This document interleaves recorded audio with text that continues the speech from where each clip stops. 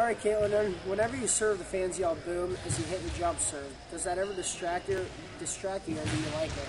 I don't think it distracts me at all. If anything, I think it gives me a little more, competitiveness to hit the ball harder.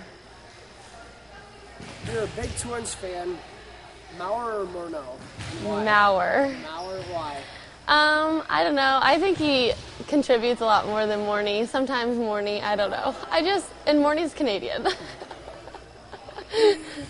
As a marketing major, what do you want to do when you finish college? Actually, I just changed to finance, and I'm going to do a minor in fashion, and I'm not really sure what I want to do, but I think it'd be really cool to be an event coordinator.